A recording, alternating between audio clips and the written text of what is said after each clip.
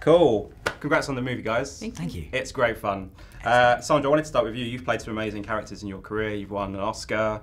Now you get to tick off the walking disco ball part of your CV. Yes. Has that always been a career? Always. That was sort of, if before I die, may I once please just, and then you can fill in the blank, with sequence. It was always with mid-sequence. And the Queen of Throb as well. That's another one, isn't it? You know, it's there's no shame in it. I wanted to take the shame out of the throb from a woman's point of view, because sometimes we are a part of it. And I wanted to be proud of what my part may or may not have been. Yeah.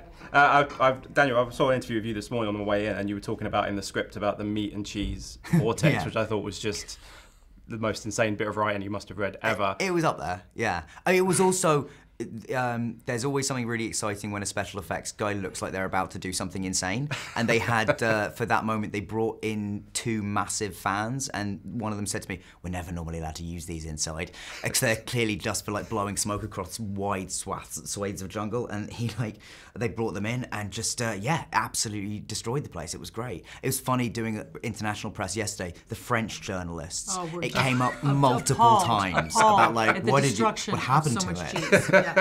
We're like, it died on my face, but it died.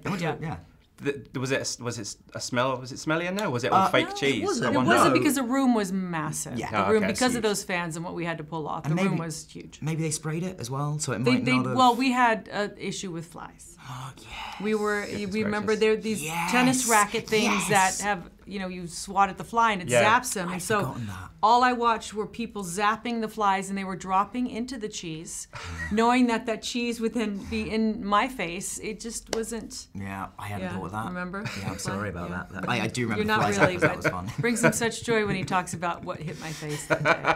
It's not sorry. You know what? I bought one of them last summer because I had...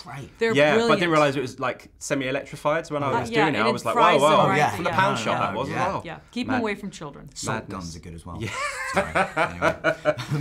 Anyway. Sandra, I wanted to ask you as well about, you work with Hugh Grant, and some of the bloopers that you guys have, particularly what he says on the bloopers. How does Daniel compare with the British blooper swearing? Daniel is much more composed than Hugh was.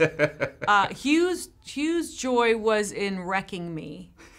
Daniel obviously had more respect for me, and he wanted me to succeed. Daniel did. Both I appreciate. You need the balance. Oh my gosh! All I have to say is ice cubes. It was just, it was just a series of train wrecks that somehow we cobbled together a film on that one. Yeah. Also, I feel that they're just words that only Hugh can say, and some of the words he says is it's totally what Hugh Grant would say if he blooped. Yes.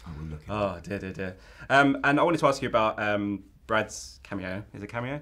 He's so good at comedy, and he very rarely gets to do comedy. Are you surprised that he hasn't been able to do more comedy? Because he has such a great comedic timing. I think that's probably his choice. Brad Pitt can do whatever he wants to do, is my guess. Wouldn't you think? I would imagine so. I think if Brad said, "I want to do a comedy," somebody would go, "Yes, okay, please do a comedy. Here's $100 million. Do what you want." He does have that Tom Cruise power, doesn't he? Where it's just like, so what do you want to do today? I think he does. I think he does. So whatever. You, right? I have that Tom Cruise power. Yeah, I mean, I didn't know it until now. Sandra Bullock power. I have Sandra Bullock power. I don't know what that gets you, but I'm excited to have it. Me too. Just finally, as an Oscar winner yourself, Sandra, do you think the world is at a point now where we're ready to see Daniel Radcliffe win an Oscar playing Weird Al Yankovic? Because I feel like... Do you know how incredible... I feel like it might be coming. Well, I think that we're evolved enough now to handle it. Yeah. I think Daniel playing Weird Al is... It is inspired. It is, you go, wait, what? And then you go, oh my God, this is going to be amazing. I'll show you. I haven't shown you a photo yet, have I? I'll show you. No, I saw a little pap shot with that wig. Oh yeah, but no, I've got a proper one. I'll show you. Oh, he's got a proper one. He's going to show me. Without being rude, in the vortex of you playing Wolverine or playing Weird Al Yankovic, I feel like that's the Weird Al casting. Weird Al makes more sense to me. It's inspired. It's inspired, and I think when it hits, it's going to be all anyone's talking about. It's exciting. Exciting. Also, we get you to do that, and then Nick Cage is playing Dracula. I feel like the world is... Oh, yeah, it's just... I didn't know that. I didn't know that. That's fantastic. I love Nick Cage's choices, man. Yeah. So lovely to talk to you guys. Thanks so much for your time. Thank you very much. Thank you so much. That Dracula? Ladies and gentlemen, you're watching Hey You Guys! Hey You Guys, huh? Hey You Guys. Is that from the Goonies? It is indeed, yeah. Nice. Hey!